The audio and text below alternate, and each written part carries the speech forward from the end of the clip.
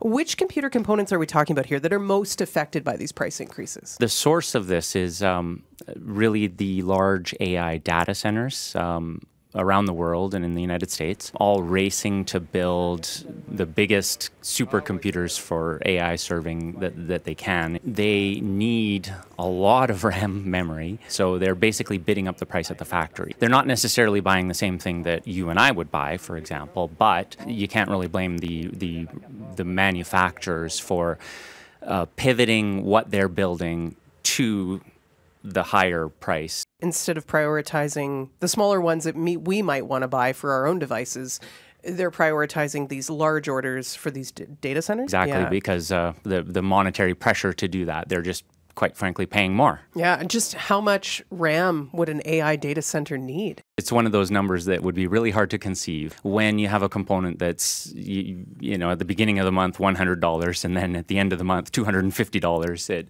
It definitely raises some eyebrows and perks some questions. So that's how much of a jump that you're seeing? Oh, easily, yes. How is that affecting your business at BCom then? When you put an order in for a component, oftentimes, you know, you agree to a price and then you wait for that component to come in. But with the shortage, what's happening is we will place an order with the manufacturer.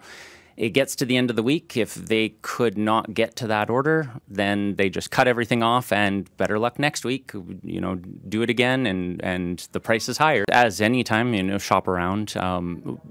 One place might have some stock at that they got at a lower price than another place, etc.